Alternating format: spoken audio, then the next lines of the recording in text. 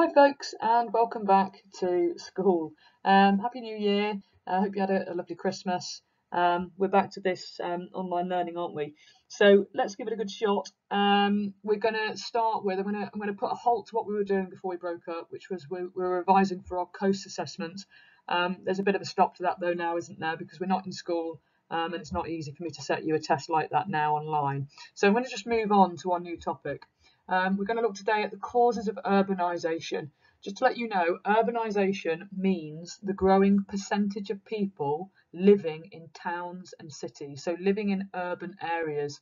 It's a growing percentage of people compared to the people that live in the countryside.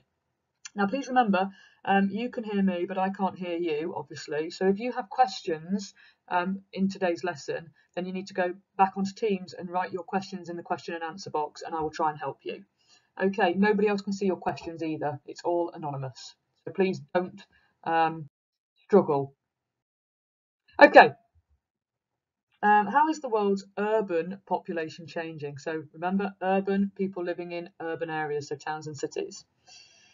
There's a few questions there that I'd like you to have a go at. So I want you to pause this slide after 3 seconds, have a go at those questions, and then unpause to hear the answers. 3, 2, 1, pause. Okay, so question 1, what does rural mean? Rural means people living in countryside areas where there isn't much development like roads, infrastructure, services, jobs. It's mostly countryside, it's mostly greenland. Question 2, what's happening to the proportion of people living in urban areas? Looking at the graph there, the urban areas is shown with green. And as you can see, in 1950, people living in urban areas was about 30%. And over time, it has shot right up. We're now in the year 2021, and it would be probably roughly just over 50% looking at that graph. So it's gone up. Question 3, when did more than half of the world's population live in cities? Well, the halfway point was 2010, shown by the red line. That was when the percentage of people living in rural areas had fallen all the way down and from 70 to 50, and the percentage of urban had increased from 30% again to 50. That's where they crossed over. So that point there, 2010, is your answer. And the final question, what is expected to happen in the future? Well, in the future, we're expecting the percentage of people living in rural areas to decline all the way down to around about 30% by the year 2050. And we're expecting the percentage of people living in urban areas to go up to about 70%. So we will have seen a total reversal in the pattern. Okay, so at this moment in time, just over 50% of the world live in towns and cities, and the other 50%, or just under, still live in the countryside. Very, very different to wealthy countries like ours. In wealthy countries like ours, between 80 and 90% of people live in urban areas. They're not living in the countryside anymore. Most of us tend to live in towns and cities, but that's not still the case for very poor countries. Let's move on. This map here is showing you the percentage of the urban population in each country. So it's showing you the number of people as a percentage that live in towns and cities. Let's start with the UK. In fact, I might be able to draw. So let's start with the UK. I'm going to circle it in blue, just in case you are unaware. That's the UK. And if we look down here at this key, you can see that pretty much over 80% of us live in towns and cities. And that's true of the continent of North America, if we don't include Mexico. So we look at the USA here and Canada here. So very, very wealthy countries. And it's true of Australia and New Zealand, again, very, very wealthy countries. So our wealthy continents, North America and of Oceania, and us as part of Europe, if I just highlight all of Europe there, you can see our numbers are quite high on the key. I mean, there are some countries in Europe, I'm just marking them now, that are slightly less, at more like 40 to 60%. But generally speaking, these wealthy continents here have got high levels of urban population. You might be thinking, okay, well, there are other areas in South America. Look, circling them now. We've got that country there is Brazil, for instance, and this country here is Argentina. So we've got some other countries as well. So South America as a continent has a pretty high percentage of urban population as well. And then when we start to look at the continents that have got less than 20%, what do you notice about where they all are? Well, let's circle a few places. These areas here, less than 20%. And just here. Which continent are they in? Africa. And if we look at between sort of 20 to 40% and 40 to 60%, we've got most of this continent. Most of Africa lies within there. There are a couple of exceptions, obviously. Saudi Arabia, just here, is an exception, isn't it? But the majority, most of countries in Africa have got a very, very low percentage of urban population. You might have identified other areas on the map. Let's identify this area here. Then we've got a number of countries in Asia. Now these are in the south of Asia. We've got India, Pakistan, and the surrounding countries. So we've got a group of countries all clustered together there, look, that have got not very many people living in towns and cities. So most people are living in the countryside. Okay, we're going to be going through some slides now, and I want you to complete the tasks that are on the slides. So this one here, how is the world's urban population changing? You've got a question there to describe the trends shown in this graph for at least 2 of the continents shown. The names of the continents are written just here down the side. I know it's quite difficult to read some of those. I'll help you out. We've got Africa at the top, which is the green line, Asia, then Europe, South America, North America, and then we've got the UK. That's not a continent. The world is not a continent. Oceania is a continent, so you could talk about that one. And China is not a continent. So really, I want you to describe the trends of one of these, or at least 2 of those, sorry, and you can use that one if you would like, because those are our continents. Now, in order to get 4 marks, you've got to give the overall trend. So is it going up? Is it going down? Is it going up quickly? Is it going up slowly? Does it start going up quickly and then balance out? I want you to actually give the overall trend. The way to get more marks is to then give numbers. So I'm asking you to describe the trends for 2 of those lines. So let's just say each of those lines is going to get you 2 marks. One mark for the overall trend, and then another mark for using numbers from the graph. Okay? Then do the same for your other line.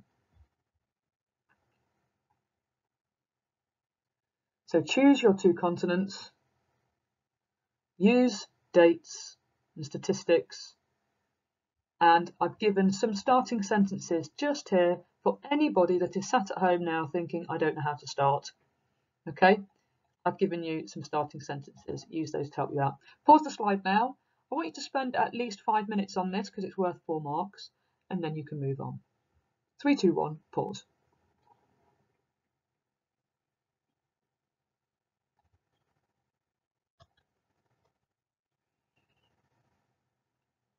Okay, now it'd be nice if you submitted your answer to that question to me.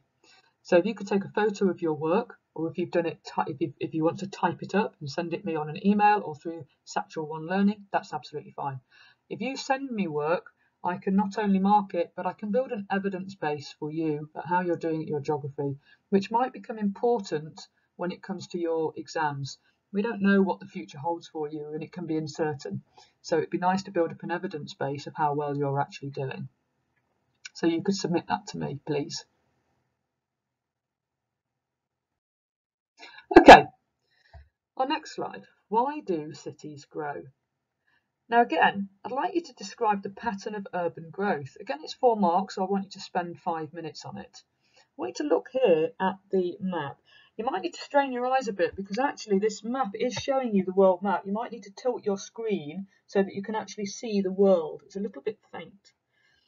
But what you should instantly notice is that some areas of the world have got very high patterns of urban growth. This is the urban growth per hour.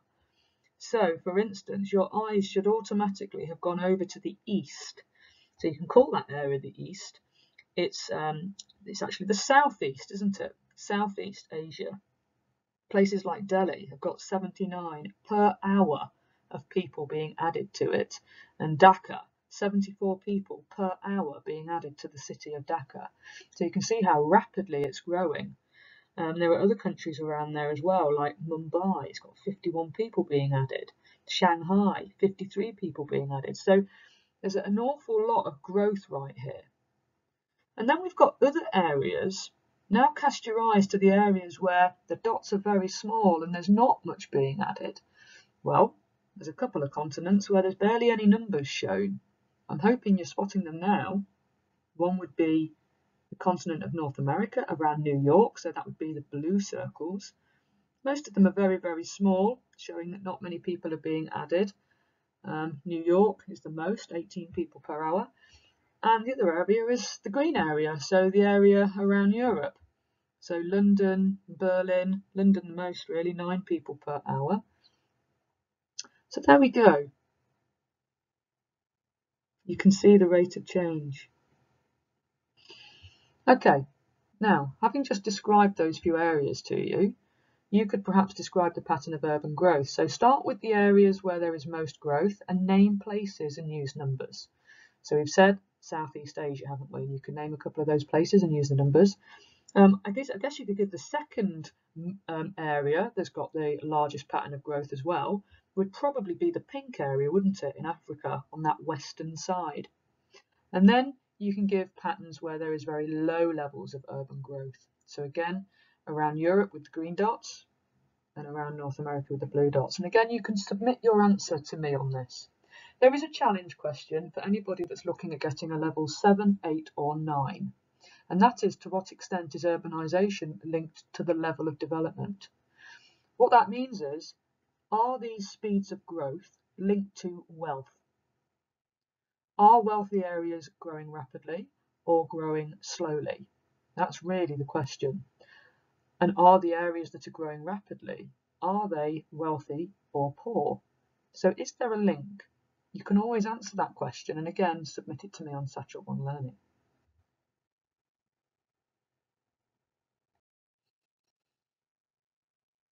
Okay, why do cities grow?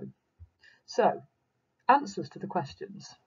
You could have up to 2 marks for the general pattern. So you might have said the largest increases are in Asia and Africa, which are LICs. Ignore the fact that it says LIDC and EDC. They're old expressions. We use the expression LIC these days, so you can say they are LICs. The other expression we use is NEEs, for newly emerging economies. So you get a mark for saying that that's where the largest increases are. You get a mark for saying that the lowest increases are in HICs. Don't know why it says ACs there, ignore that. The lowest is in HICs, high income countries like Europe, which is the green dots, and North America, which is the blue dots. So 2 marks for using actual figures to illustrate your point. So if you've covered 2 areas, there's no reason there why you shouldn't get 4 marks. So you can mark your own on that, and you can submit it to me, like I said, to check. Okay, why do cities grow? Cities grow for these reasons. Rural to urban migration is the movement of people from the countryside to the cities. And the rate of rural to urban migration is affected by push and pull factors. Push factors are negative things about where you live. So that in this instance, it would be negative things about living in the countryside. So for instance, look at the bullet points. If there are few services like education and healthcare, that will push people away from the area.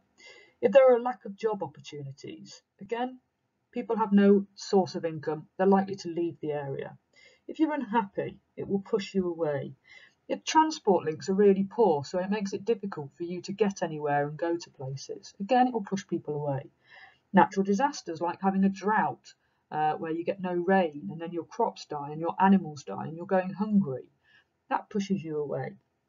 Wars breaking out between tribes will push you away, and having a general shortage of food will cause people to leave the area. So push factors are negative things.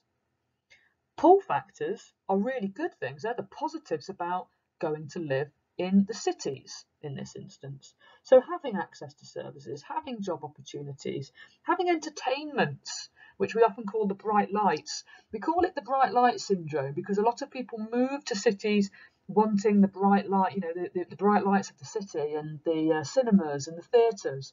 But in reality, they often don't get them because they can't afford them. We've got better transport links. We've got much better living conditions. We might have things like sanitation, so people have flushing toilets and they have electricity to their homes so that they can have light and they can have heat. And people hope for a better way of life. It might even be that they've joined family, so they now have family links in the city. So that's why people move from rural areas to the to urban areas, to the cities. And the rate is phenomenal in poor countries. Like you saw on the graph before, places like India and Mumbai, they've got so many people being added to the city every hour as people go in search for better life. So why do cities grow? You will need to pause this YouTube video right now and you will need to go back to show my homework and click on the other YouTube link which will show you a clip on India. And what I'd like you to do please is I would like you to write down the reasons why people leave Indian villages, please. So that's your question, the one in purple. What are the push factors in rural India? So listen out for them as you watch that clip. Okay, so pull factors are things that attract people to move to the city, as we said. As you can see, we've got a table of information there. So you can see some of the differences. In urban areas, the rough income, that's people's earnings, is $540 compared to people that live in the rural areas, so the countryside, at $320. So you can see there's a definite pull factor there to move to the cities for more money. Look at the number of doctors that go around 100,000 people. We've got 12 in urban areas compared to just 4 in rural areas. So you would have, you're more likely to get to see a doctor in the city and you'd have less of a waiting time, wouldn't you? There's got to be a pull factor there. Literacy, that's the percentage of adults that can read and write. Only half the adults that live in the countryside can read and write. Very low, 51%. Whereas if you live in the city, you're more likely to be able to read and write, which that suggests that education, you've got better access to education in the city. And finally, infant mortality means it's like the death rate of babies. So 21 out of 1,000 births are expected to die before their first birthday in rural areas. It's quite a high number, isn't it? Compared to 17 in the city. Now, it's not that much less, but it is still lower. So you can see the differences in the areas and why that pulls people to the areas. So you've got a little question there. Use the data in the table to explain the pull factors for cities in India. Okay, I don't want you to write up a massive answer, just a short answer. I want you to use some of the data, please, at least 2 things to write up an answer to that question. Pause this and then move on when you're done. Okay, finally, we have got population pyramid here. This population pyramid is a pyramid showing the structure of a population for a low-income country. The pink is the females, so gendered colours, and the blue is the males. And it's got the age groups going up the middle, and then you've got the percentage going on the x-axis. And you can see the differences. You have got 3 questions, and I'd like you to answer those questions, please, looking at the population pyramid. Pause this slide, and then we'll go through the answers in just a moment. Okay, answers. Which age group moved to the cities? Well, it looks like people in the 20 up to about 25 to 29. The 2 age groups on the, look at the blue side, the males, the 2 longest bars are the 20 to 24 and the 25 to 29 age group. So that would suggest that that age group is the age group that's moving to the cities. Why? Well, I suppose people in the age group between 20 and 30, they're looking for jobs, they're looking for work, and they're probably having children, so they've got mouths to feed, so they need employment. At that age, between 20 and 30, they've finished school now and they're looking to get jobs. So that will be why they're growing in that age bracket. Question 2, how does this affect birth rates? Well, if we've got loads of people living in the city that are aged between 20 and 30, they are at the perfect age group for meeting a boyfriend or a girlfriend and settling down and having children. So if they have children, it's going to increase the birth rate. And you can see that already happening. If you look right down at the bottom of the population pyramid, we've got quite a wide bar for the 0 to 4 age category on both sides. And that's because the people in that middle age group between 20 and 30 are having children. We call that natural increase because we are increasing the population naturally through having babies rather than through migration.